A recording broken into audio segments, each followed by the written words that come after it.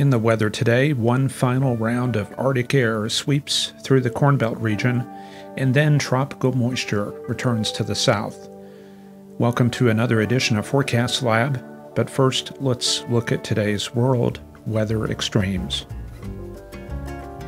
The world's hotspot is in northwestern Australia, Telfer, 114 degrees, a 1970s era mining town. It's a town so remote that in 1996, the mining company began flying their workforce in and out from Perth, since skilled workers normally don't want to live in such a remote location. The cold spot is in Siberia, minus 70 at Yurti. And I can't find much about this station. I believe it's just an automated river gauge location. And there's certainly no street view around there, so I'll give you the Magadan-Yakutsk road just to the north. Let's take a look at the surface map for this afternoon. We've got another chunk of Arctic air moving through Minnesota and Wisconsin. Strong cold air advection through the northeastern U.S. into the Midwest, and that cold front has advanced into Florida. Cold air also moving south along the Texas Gulf Coast, and the back end of the front stacked up against the Rockies. And on the West Coast, conditions starting to go downhill again as the Pacific storm track becomes active. The North American jet stream level chart shows zonal flow developing out there in the eastern Pacific, 150 to 170 knot flow off of California and troughing on the West Coast. We have a ridge extending from Arizona up to Washington and British Columbia and troughing in the eastern U.S. associated with that fresh outbreak of Arctic air. 150, 170 knot flow across Virginia. That marks the location of the polar front jet. And we will be heading into a split flow pattern as we go into next week. Just a quick look through the weekend. You can see that the pattern is progressive. We're developing this southern branch from Los Angeles to Georgia and the Carolinas, and this northern branch across the prairies and the Hudson Bay region. Strong flow develops on the California coast. We see troughing by Tuesday across the southwestern U.S., and this broad area of troughing advances into the central U.S. By Wednesday, deep southerly flow gets established in the Gulf Coast region, and as we get to the end of next week, the pattern becomes highly meridional. And looking at the precipitable water, we can see very high amounts off the California coast in excess of 1 inch, and some very healthy moisture lurking to the south, waiting to be brought northward as return flow gets reestablished. Revisiting today's patterns, let's look around different regions of the U.S. The Northeast with strong cold advection and northerly flow, with bands of snow from Philadelphia to Charleston, West Virginia. Cold air advection also through the southeastern U.S., northwest flow up to 25 to 30 knots. The south-central U.S. under the axis of the ridge. The north-central U.S. with cold air advection, clouds, and a few snow flurries. The southwestern U.S. with increasing clouds and moisture, and the northwestern U.S. with the remnants of Arctic air still hanging on across Spokane, the Dalles, and Yakima. There's the visible imagery at the Sour with lots of snow on the ground. It can be hard to pick out the cloud forms, but we do see cirrus across Pennsylvania and New York. We pick up some middle and low cloud extending from eastern Indiana through the Appalachians and off into Delaware and New Jersey. And of course, there are some heavier snow and snow showers within that overcast. The infrared imagery does show a lot of obscuration from middle and high cloud, so it's kind of hard to see the details in the lower levels. That's where radar and surface obs become important.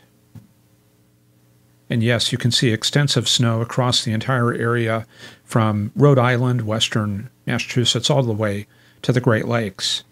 Lake effect snows. Those are coming down hard in parts of New York, Pennsylvania, and Ohio. We've got winter storm warnings through Sunday from Erie to Cleveland, 2 to 6 inches of snow possible tonight, then 3 to 7 inches tomorrow with those strong northwesterly winds. In the Allegheny Mountains of Pennsylvania and western Virginia, winter storm warning through early Saturday. Could see 4 to 7 inches in that. And then we've got this other winter storm warning from Philadelphia to Baltimore, looking for about 4 to 6 inches within that particular region. And across a very wide area, we've got winter weather advisories all the way back to western Ohio, down into Kentucky, and as far south as Knoxville, where they're getting some snow at this time. And on this backside here around Ohio, looking for about 2 to 3 inches through tomorrow and tapering down to very little in Kentucky. These are mostly light snow showers. The southeastern U.S., very brisk today, temperatures in the 30s and 40s. We have winter weather advisories, as mentioned, in the Knoxville area and the Blue Ridge Mountains. Could see 1 to 5 inches in the mountains. And then we've got freeze warnings and advisories all the way from northern Florida, southern Georgia, Alabama, all the way back to Louisiana and East Texas. Here's the official forecast lows for tonight from the National Digital Forecast Database. They're looking for 29 degrees at New Orleans. They do have a freeze warning there. Freeze warnings all the way back to Houston. The Woodlands and Conroe looking for temperatures possibly down to 20. In Texas, the cold air continues to stream south. The freeze line running from about Abilene to north of DFW. Down south, warmer conditions, but they do have a freeze watch tonight in parts of South Texas, basically in this area from Zapata to Falfurrias and Hebronville. Further north, those freeze warnings around Houston, and then heading up into Kansas, we get into some bitterly cold air once again, single digits in Nebraska. And it is going to be a cold night there as well, especially around Omaha, Sioux Falls, and Des Moines. Could be approaching daily records in those cities. In the southwestern states, fair in most locations, hanging on to some mid and high cloud in the interior of California. But as you head out to the coast, we've got that intense warm advection, those high precipitable waters supporting showers. And do we have any lightning? Let's take a look. Yes, a few specks of lightning showing up. I guess that'd be west of Monterey.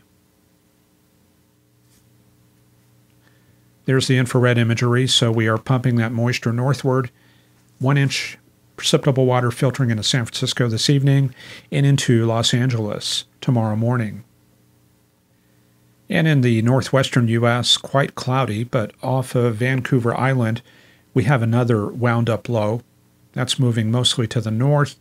Some freezing rain advisories have been posted this morning around Vancouver. Those have shifted inland.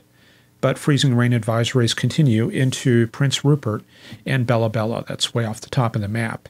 In Washington, just winter weather advisories in the interior, looking for snow through tonight. And there's the weather picture up north. You can see that one system there with freezing rain along the coast. Not a whole lot of cold air in the Northwest Territories until you get up into the high Arctic. That's how the temperatures look at this hour, just minus 10 to minus 20 in most locations, but we will be redeveloping that cold air once again as we get into early next week, but that will be heading mostly to the southeast into Quebec.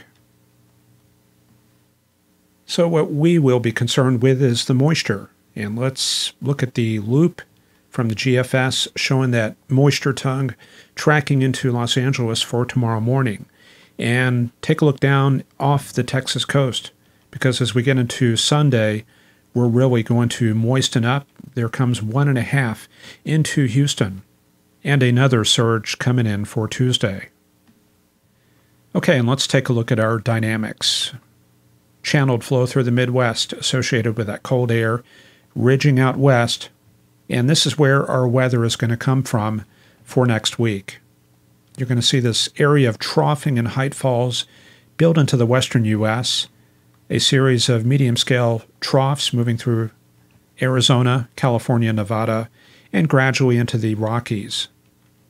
A couple strong waves move through the flow, And by the time we get into the middle of the week, some very strong height falls across the Four Corners into Texas. So this will be kind of an active period coming up for mid and late next week. Some strong ridging on the west coast. And of course, anytime we have strong northerly flow in the central plains, we have to be on guard for cold air to come south. So let's take a look at that forecast going into tonight. That high pressure just continues building into the Corn Belt. By tomorrow morning, it is going to be a cold one. The high centered on eastern Nebraska could be down to -18 at Omaha and -22 at Sioux Falls. And I'll give you this graphic. This is not the lows, but this is the 6 a.m. conditions tomorrow morning from the GFS. So this is not from the digital forecast database, not from human forecasters. That'll give you a general idea where the cold air is and the core of it right there over the Platte River around Sioux City, Iowa. And just for good measure, this is how it looks in the south. And the Weather Service has undercut some of these values with the official forecast. They're looking for 19 at Dallas, 13 at Little Rock, and as we mentioned, 29 at New Orleans.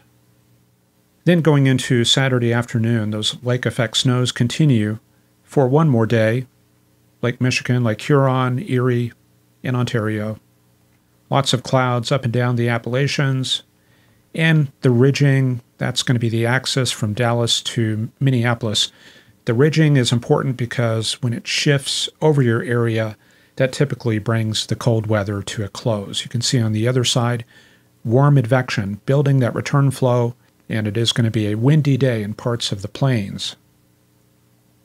You can see by Saturday evening up to 20 to 25 knots from about Elkhart, Kansas up to North Platte.